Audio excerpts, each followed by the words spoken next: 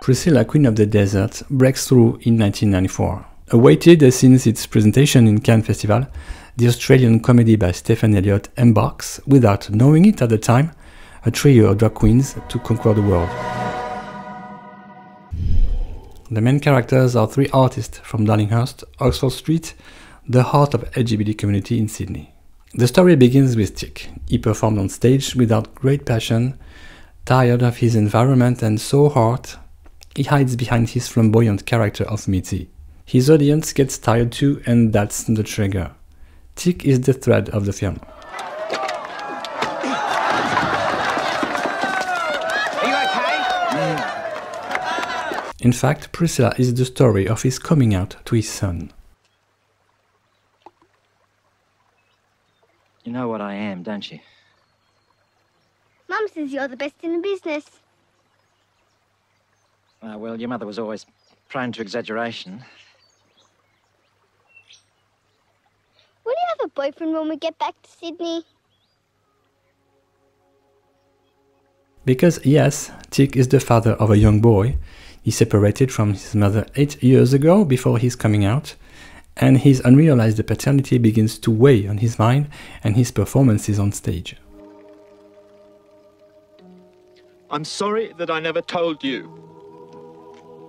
I'm not sorry that you're here.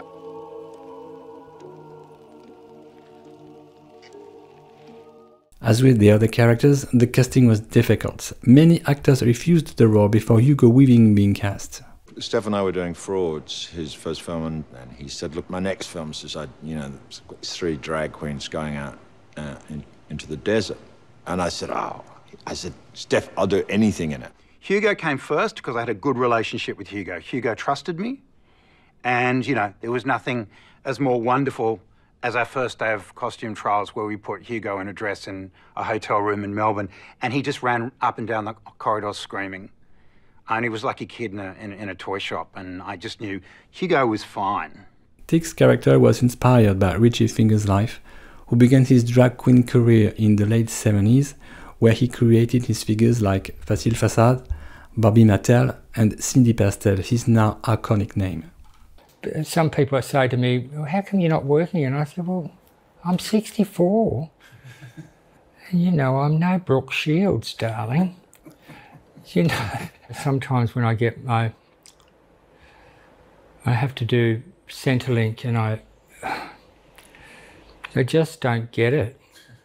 They just don't get it. And sometimes I say, look, I'm a drag queen, I'm not very bright. Well, you must, and this girl that I got, well, you must be fairly bright if you make your own costumes and do your own. I said, have you ever seen me? I said, I do a log lady. And what's a log lady? I said, seen Twin Peaks? And I just can't explain myself. And so, well, you could learn you do hairdressing, you can do, I don't want to, it's like really full on. They just won't leave me alone. Look, let me go. I'm a legend, right? Absolutely. That's what they call me, so that's what I am. Absolutely. A living legend. With Tick on stage, here is Adam, a young gay man who did not know the militant years of the 70s, nor the roundels of the first Mardi Gras. He wants to be freely visible and himself and express what he is. Ecstasy, fuck off you silly queer, I'm getting out of here, a desert holiday, hip hip hip hip hooray. It's Adam who baptizes the bus Priscilla and paints it in pink. Purple? It's not purple, it's lavender. What do you think? Oh, it's nice, in a hideous sort of a way. His crossing of Australia brings him out of his family environment and confronts him with the reality of a population not always ready to accept him. When Adam is in drag, he's Felicia, the most outgoing and tireless of the trio, always ready to push the limits and to tire his elders. One more push, I'm gonna smack his face so hard he'll have to stick his toothbrush up his arse to clean his teeth. Guy Pearce accepted the role. The young Aussie was known by the series Neighbours, and Priscilla has propelled his career internationally. We did a lot of research. We went to a lot of drag shows. We got introduced to lots of drag queens, and one of the things that Stephan wanted to do was on the last day of rehearsal, we were going to do our camera tests and makeup and wardrobe tests. And the plan was that at the end of that day, we were all going to go out that night in Sydney to some clubs in full drag and just sort of cast us out into the world of the public, which we did. And that really was a eye-opening experience for everybody. Guy Pearce, with Hugo and Terence, was trained to go out in drag. They were even coached by the famous tranny trainer, Robin Lee. Pick up a glass, and he'd pick up a glass with his holding it like that. And I said, no. I said, this is how you do it. He'd pick you up. Just little things, and then I'd go like that with my hair. And he just used to sit there. Like, we'd be talking, but he'd just watch everything I did. And he'd say, that's very fascinating. Thank you. For you, the first time you saw yourself all done up in drag, what was your initial reaction? That transformation is incredible. I thought I looked like my mother. I saw my mother, and my mother hated me saying that, because in all these interviews I went, oh my gosh, I can see my mother. And my mother's like, I don't look like a drag queen. So that was quite funny. But it was amazing, because it really was. I mean, I've done lots of theatre growing up. And one of the great attributes about sort of working in theatre is the ability with makeup to change yourself, to transform and to sort of, to give yourself more of an energetic lift this way, or something that's more dour this way, or whatever it is you happen to be doing, And with Priscilla, of course, it was, the makeup is something that you're not even trying to hide. It is on show. It is part of the show. It is part of who you are. The trio would not have existed without Bernadette. Terence Trump delivers a touching performance in the role of Bernadette. The press kit and the film mention a transsexual character, a term that is now since replaced by transgender, and indeed Bernadette is one of the first credible trans characters offered by cinema.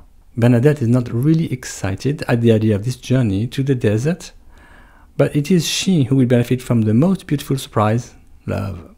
And may I say it's been an honor to meet a gentleman. Believe me, Bob, these days gentlemen are an endangered species. Unlike bloody drag queens who just keep breeding like rabbits. This character is a historical reminder of the transformist show Les Girls, renamed in Sydney since the late 60s to a large audience, including heterosexual. Inner city was a beacon for the refugees of the suburbs, a flame that drew exotic creatures into the light. Les Girls had been bewitching audiences since the early 60s. A theatre restaurant with some unusual meat on the menu. Leading ladies like Carlotta would provide the model for my character in Priscilla, Bernadette. A trans woman named Carol Spencer was making a splash as Carlotta. Terence Stamp, who had already a nice career behind him, was little known to the general public. He had to face his fear to fully embrace this role. What made Priscilla, the Queen of the Desert, unusual was that when I first read it, or when I first tried to read it, I found myself very weary and in need of a kind of nap. So I just thought, oh, I'll just have 40 winks and I'll read that when I'm more awake. And the bottom line was, I never got around to reading it. So there was a woman who happened to be having come to have tea with me when my agent rang. And I was kind of telling my agent, oh, I just, it's a one-joke thing about guys wearing frocks, and I don't really think it's the sort of thing I'm interested in. And this actress stopped me, and she said, just say yes. I said, what? And my agent was, sorry, have you got somebody there? I said, what? She said, just say yes, just say yes. And I said, oh, well, why don't we progress it and see what happens, the agent said, "Oh, but darling, you know, it's in Australia, the guy's a first-time director." And I said, well, and the girl, Caroline, was saying, just say yes and hang up, you know. So I said, well, let's progress it. And I said, what are you talking about? You know, like, what are you talking about? This crazy thing in Australia. And she said, your fear is out of all proportion to the possible consequences. And the only way you can ever really find out about it is if you just keep saying yes. And maybe it will go away. But if it doesn't go away, then you have to address the fear. And then she said this thing that really caught my attention. She said, this is not a career move. This is a growth move. Bernadette's role, even for an experienced actor, is a mirror crossing. I suppose in the back of my mind I was thinking, yeah, you know, if I play a woman, it would be somebody that would be devastatingly attractive, you know. So it was like a subconscious thing. And when they finished my makeup and I saw myself for the first time, I realized it was a tragedy, you know. This was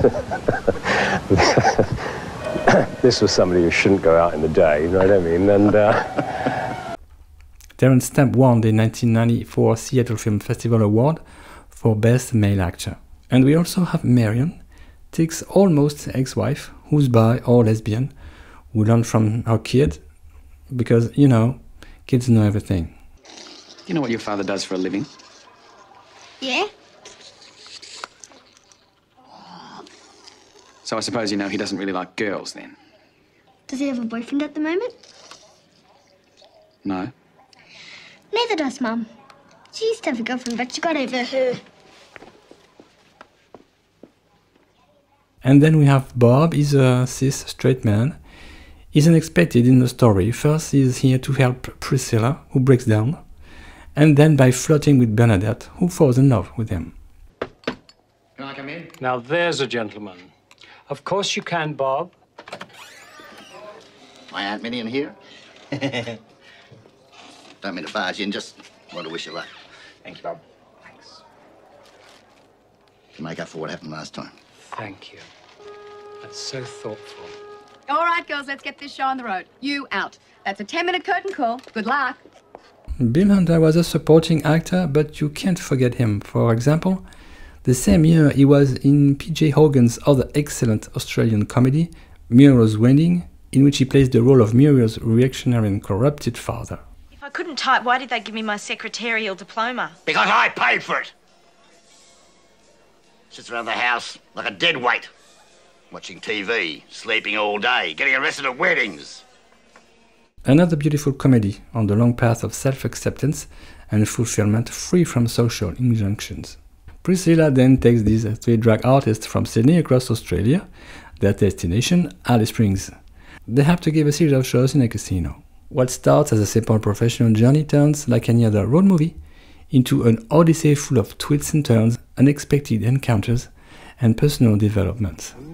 I've got an idea.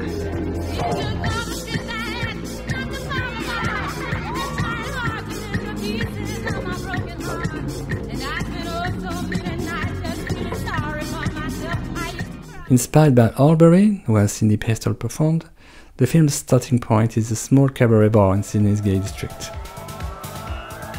Sydney was a gay bubble.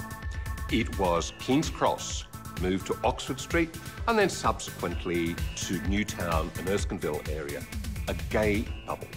But we didn't travel west of King Street. It wasn't the end of the world, but you could see it from there. Stephan Elliott was working on films by day and propping up the bar of the Albury Hotel by night. The Albury was the king of drag venues, and the queen in residence was Cindy Pastel. A small gay community that functions as a family, which we sometimes want to run away from. The film's introductory song, I've Never Been to Me by Charlene, I've been to paradise, but I've never been given to me. Is an invitation to an inner travel and a proclamation of personal fulfillment. The great strength of the film is that it is inspired by realities. The director decided to feed his film with his life and those of his relatives. With my first partner, in a restaurant, two young 20-year-old boys on our own, and suddenly this voice says, well... What have we got here, eh? When I spun around and there was this kind of team of football players and obviously one of their mothers, who was a battle axe is the best way to describe her. And she started. Could I please have a stop? No! You can't have. You can't have nothing. We've got nothing here for people like you. Nothing. The humiliation of sitting so far out of your comfort zone, so far away from Oxford Street, so far away from those bars, I didn't know whether that big ugly wall of suburbia had been put up to stop us from getting out or them from getting in. I think that moment of the humiliation of just being attacked by this woman and not being able to fight back, I've never felt so humiliated. It was precisely in 1994, with the Commonwealth Human Rights Bill, that all the federal states of Australia had to decriminalise homosexuality, whereas the previous year, Tasmania had precisely wanted to punish it. The film cannot ignore the hatred that was still very prevalent in the early 90s. The attack of Felicia while she goes out one night testifies to it. Okay, fellas, let's not forget how to treat a lady. You fucking freak! Hold him down. Spread his legs. No, please. Frank, stop! Stop! What the fuck do you think you're doing? You mean you do know this cocksucker? Get off him, you mongrel! He's joking, okay? Now you leave a little bugger alone. Get out of there, Bob. The tag on the bus was also very violent. The HIV was a deadly virus. The life expectancy of seropositive developing AIDS was not very long, despite the availability of AZT treatments and its terrible side effects. Despite everything, Stephan Elliott does not sink into victimization or moralism. Dick's reaction is one of resilience. Good morning. Morning. It's funny, you know. No matter how tough I think I'm getting, it still hurts. The film reconstructs a queer micro-society in the bus. Adam and Bernadette doesn't have to love each other, but they are always in solidarity, because what unites them is stronger than what divides them.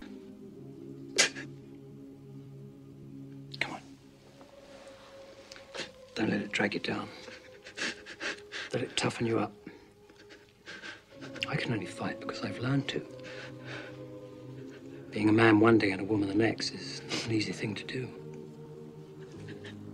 The very strong challenge of Priscilla was to show that what was called transvestite was a real profession. It is no longer about just being a female impersonator, as Charles Pierce used to be, for example, but about inventing and embodying creatures that go beyond gender codes.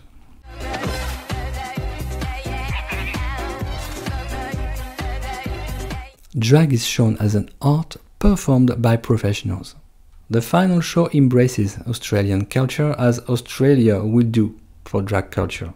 The costumes for the films are incredible, winning the Australian Academy Cinema and Television Award in '94, BAFTA and Oscar in '95. Pride and dignity is precisely what the three characters gain in their journey. Mr. Belrose? Yes? Congratulations. It's a boy. The Adventures of Priscilla, Queen of the Desert, had a considerable impact on her release, both cinematic and societal. The film was so much a part of Australian culture that its iconography was shown at the opening ceremony of the Sydney Olympics 6 years later.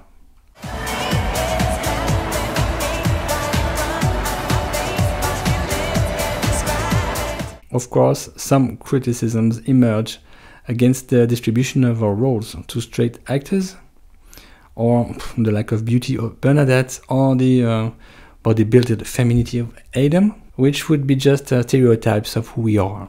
But many other characters are stereotyped because in a comedy format it is an ideal medium for humor.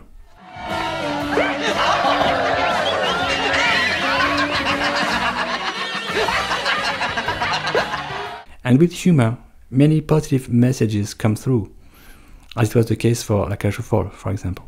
Moreover, the film's dialogues are amazing anti-morosity and anti-hate weapons, allowing serious subjects to be approached without hindsight. Tony, Adam, this is Mr. and Mrs. Spencer. Hello. Hello.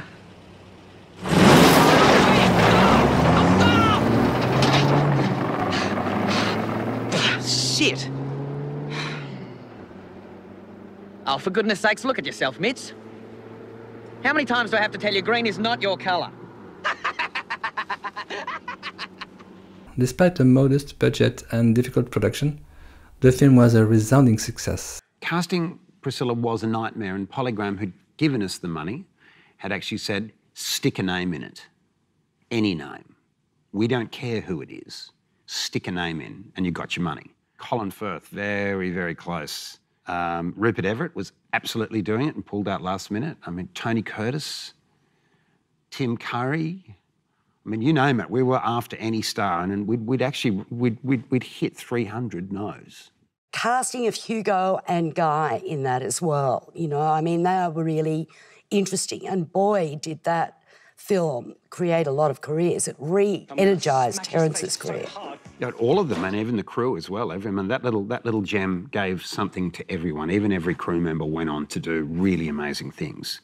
As soon as it was presented at a Certain Regard selection, in the presence of Cindy Pastel and other artists, Priscilla was awarded Best Film in '94 Seattle International Film Festival and won a GLAAD Media Award in '95. Carried by an original soundtrack with legendary pieces, he is marked by his joyful strength, his audacity on the trans subject. 1, 2, go on now, go. Walk out the door. Just turn around now. You're not welcome anymore. Want you the one who tried to hurt me with your right. In conclusion, Priscilla, Queen of the Desert, is much more than a comedy. It is an ode to difference, friendship, and joy of life. 30 years after its release, the film has not lost none of its freshness and emotional power. It remains a queer classic, celebrated for its audacity, humor, and ability to reach a wide audience, while remaining true to his message of acceptance and tolerance.